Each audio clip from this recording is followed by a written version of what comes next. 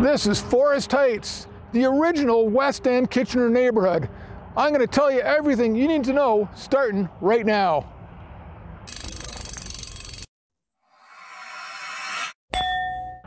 Hey, it's Andrew Shackleton, Kitchener-Waterloo real estate agent, drew@home.com. So Forest Heights and the sub-neighborhood West Heights. This is the original West End Kitchener neighborhood. It's located on the boundary of the expressway to the south, Fisher-Hallman to the east, Highland Road to the north, and then it's bounded by Ira Needles, formerly Trussler Road. So it's that block right there. Getting around's really easy. All the main roads have bus routes on them. And of course, you want to get to the expressway, it's either Fisher-Hallman or Ira Needles, and you're literally bang right there. Now, for stuff to do in this neighborhood, I'll talk about the shopping first. You've got the Sunrise Plaza just down the road, tons and tons and tons of stores in there. There's the boardwalk as well going the other way. Same thing, it's brand new. It's awesome if you're into retail and getting out for a bite to eat, that kind of thing, right?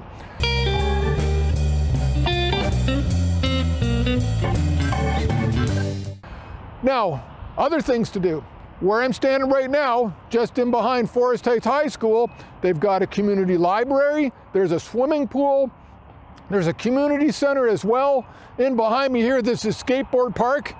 Kids love it, danger stuff. And all through here, there's green spaces, there's tennis courts, there's ball diamonds.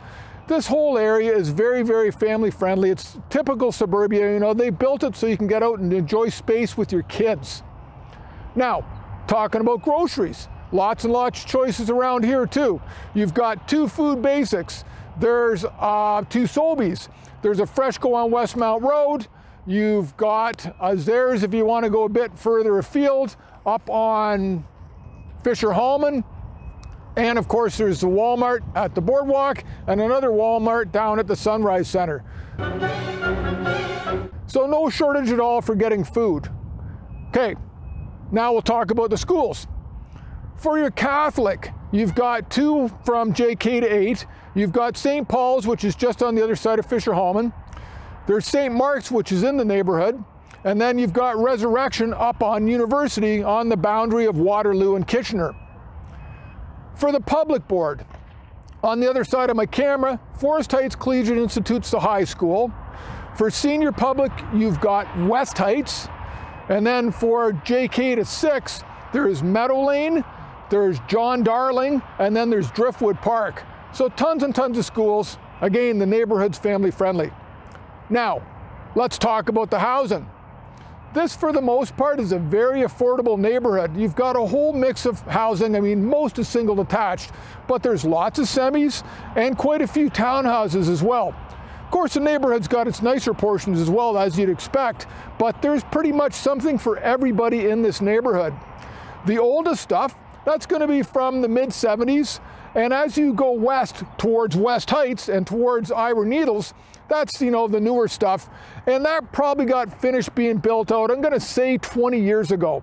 So this is a mature neighborhood. It's not old, but it's, it's not brand new either. It's a perfect place, you want to get into the market for the first time. You have good schools to go to, lots of choice. Forest Heights and West Heights are definitely great neighborhoods for you. Anyways, that's all I got. I'll be back with another neighborhood video soon enough. Thank you so much for watching and have yourself an awesome day.